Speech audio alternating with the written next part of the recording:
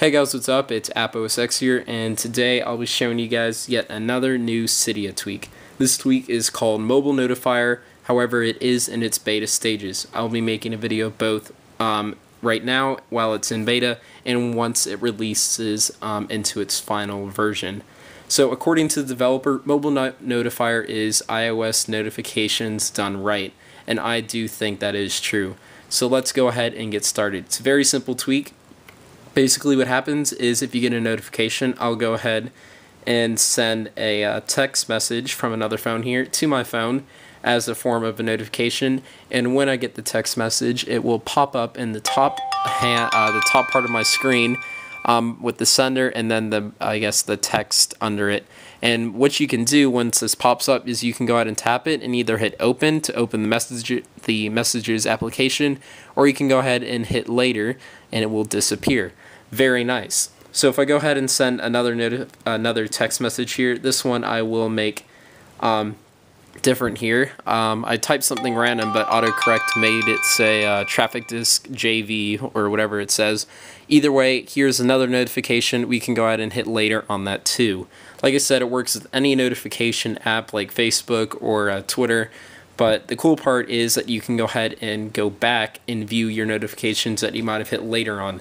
So if we double click the home button and we bring up our task switcher, we also get brought up with the previous notifications from all of our apps. In this case, it's only the text messages app, as I just got this tweak, but it is really cool to go ahead and go back, and you can go ahead and tap them and open their application that the notification was assigned with. So very, very cool on that part. So like I said, it also works in settings. So if you go ahead and bring up your multitasking bar, it still works right here. And once you click it, as you noticed, it'll go ahead and disappear from your list right there. And then to exit, you can just go ahead and hit right there. In settings, we do have settings for MobileNotifier, except there really aren't any. It just has a section. Tapping MobileNotifier does not do anything for me, and then you do get your credits and things like that. So MobileNotifier is definitely a very promising Cydia tweak, and the developer really thinks it's the way notifications should be done. So I'm going to go ahead and show you how to get that, and we're going to go ahead and launch up Cydia here.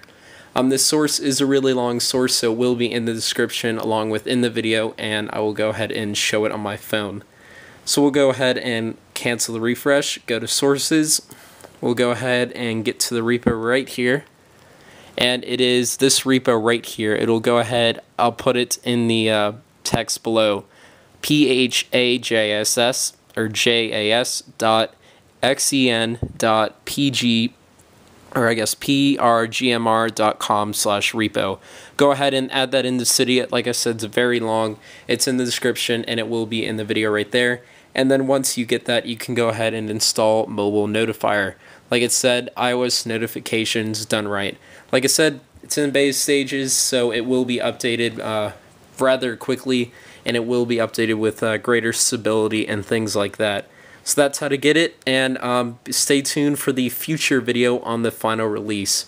So go ahead and leave a comment if you think this is definitely the way iOS notifications should be done, or go ahead and tell me why or why not. So that's it for this video. If you like this video, please give it a thumbs up. Subscribe somewhere up there.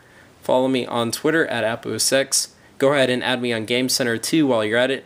And then go ahead and check out iOSbeta4.com to go ahead and secure your spot for the latest iOS 5 beta that will be announced soon by Apple, and is Apple's next step in the iOS development stages that go ahead and adds a lot of new features. Just like iOS 4 added a lot of new features, iOS 5 will do the same. So go ahead and secure your spot before spots run out. That's it for this video. Thanks for watching.